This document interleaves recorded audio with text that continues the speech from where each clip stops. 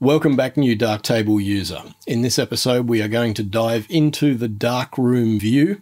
This is part 3 of a 4-part series of the Newbie's Guide to Darktable 4.2. Let's go.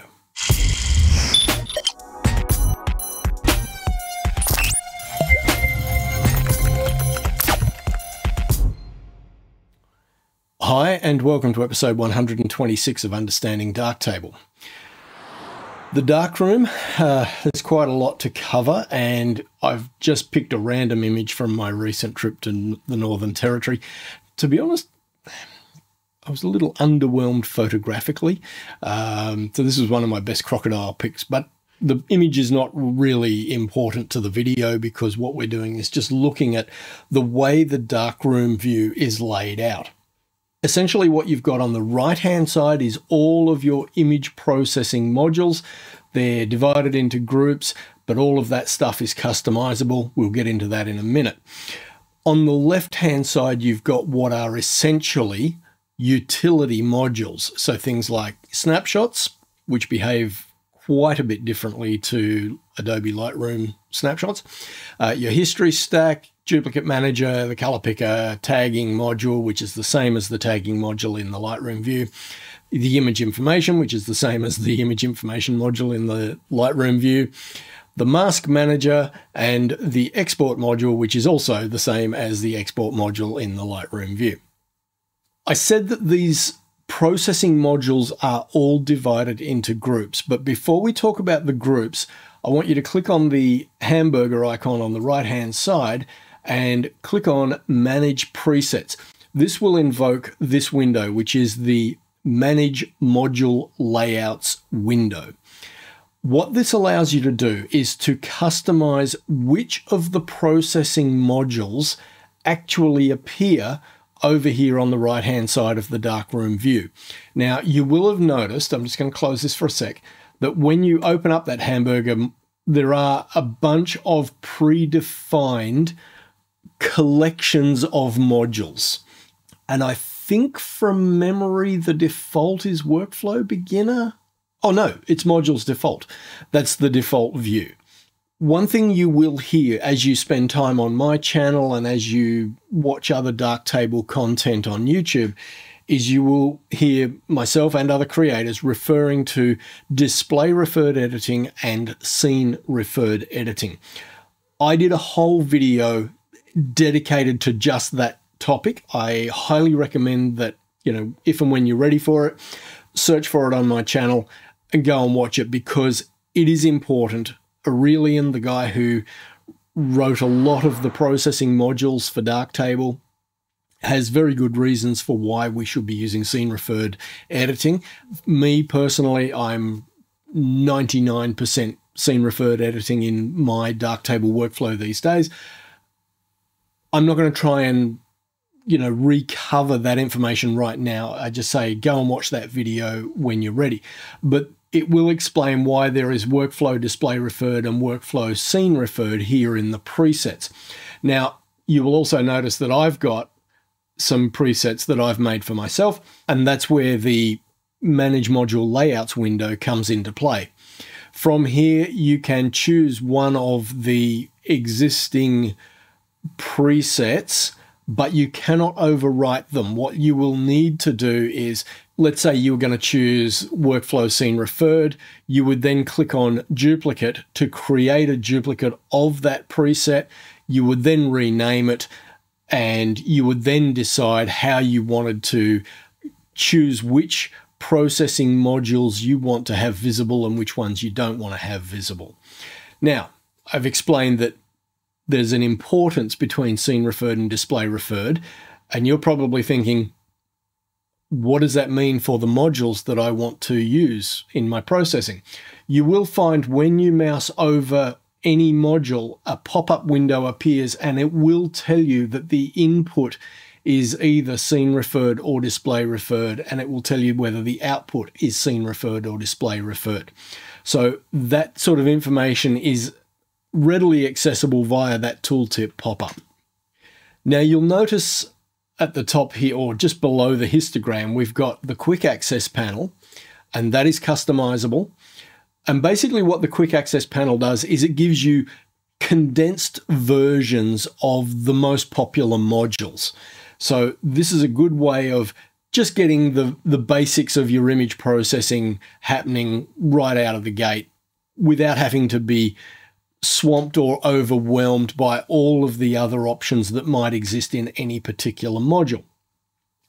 If you start mucking around with, say, Filmic RGB, and you then think, oh, I want to do a little bit more in Filmic, you can click this icon in the top right-hand corner of the Filmic RGB tile, and that will actually take you to the full Filmic RGB module. So that is the quick access panel. Like I said, you can go into the module manager layout window and you can customize which modules appear on the quick access panel if you so desire. So if you know you're never going to use Filmic, you might want to remove it. Or if you're always going to use the vignette module, you might want to add that to the quick access panel. Next up, we've got the active modules. Now, this is important, and I wasn't actually going to get into this until... Oh, actually, I'm not too far ahead of myself, so I will cover this now. Within Darktable, there is a defined and hard-coded order in which all processing modules are applied to your raw data. Let me just break that down. It does not matter what order you do things in. That order is completely separate to the what's called the pixel pipe, which is the order in which all of the modules are processed within Darktable. And you can get an idea of the pixel pipe order by looking at this active modules group. It starts at the bottom and it works its way to the top. So you'll see that the raw black and white point is first, white balance, highlight reconstruction, demosaic, orientation, then exposure, then the input color profile. You might have thought that should have been earlier, but no. Color calibration, color balance RGB, which is a module that I've actually activated on this particular image. Same with Filmic.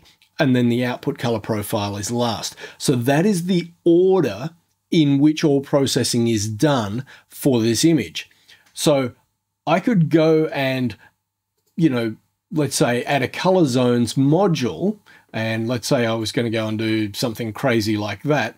If we come over to the active modules group, you will see that the color zones module, which is display referred, hence why I haven't used it because I don't generally use display referred modules, appears right at the end of the pixel pipe before the output color profile. Okay, so just get that into your head. It doesn't matter what order you add modules to your workflow. That is not the order in which Darktable is processing your data. And again, I've covered that in previous videos. It's a complicated topic. There's a very good reason for it. And I know you're thinking, but can I override it? And the answer is yes. Am I about to tell you how to do it? No, I'm not, because you're a newbie and you need to spend some time to understand the principles behind Darktable. That information I have shared in a previous video, but I'm not going to tell you which video it is because I want you to spend time getting your head around how Darktable works before you go breaking things. I don't mean for that to sound condescending. Believe me, it felt a little that way when I first heard it, but in time you will understand. Anyway, there is a fixed module order. You'll then see that there is a base group, there is a color group, there is a corrections group, and there is an effects group. Like I said, all of those groups are customizable. You can choose to include or exclude whichever modules you want once you're familiar with what all of the processing modules are that are available. And if you want to see everything, click on Modules All from the hamburger, and that will display every single module in Darktable. Now, whenever you have a group selected, it will have a slightly lighter grey background on that tile. If you click that tile again, that takes you out of any group selection. And because I'm now in the Modules All preset, we've actually now got the entire list of all the processing modules in Darktable all in this column down the right-hand side. So you can do that if you just want to explore what all of the processing modules are.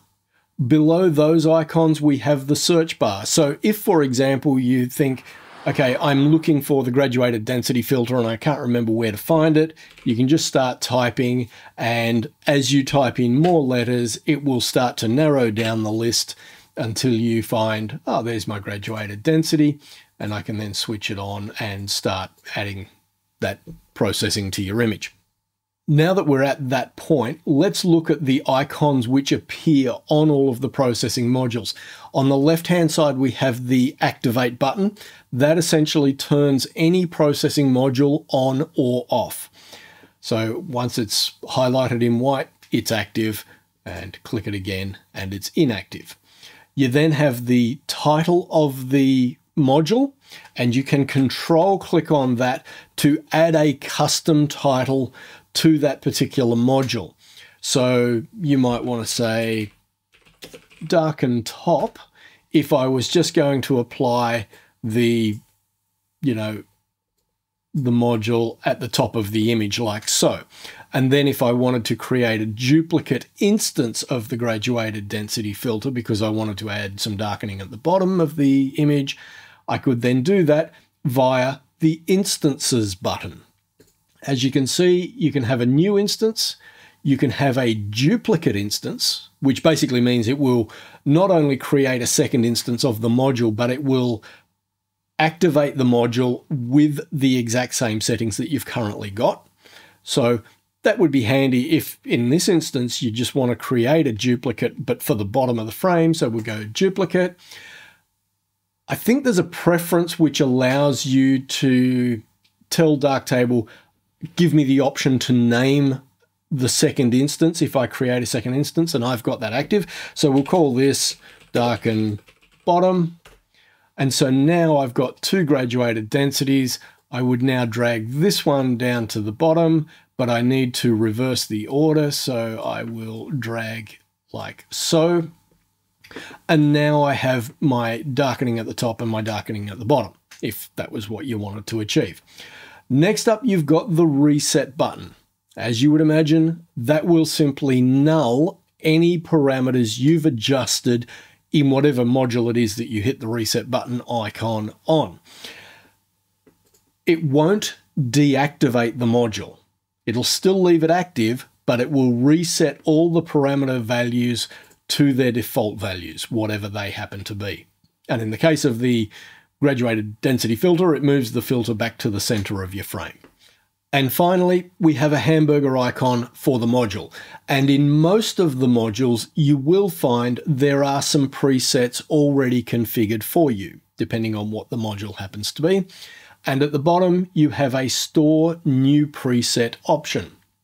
As you would imagine, you dial in whatever parameters you want and you set it however you want it, and you can then save that as a preset.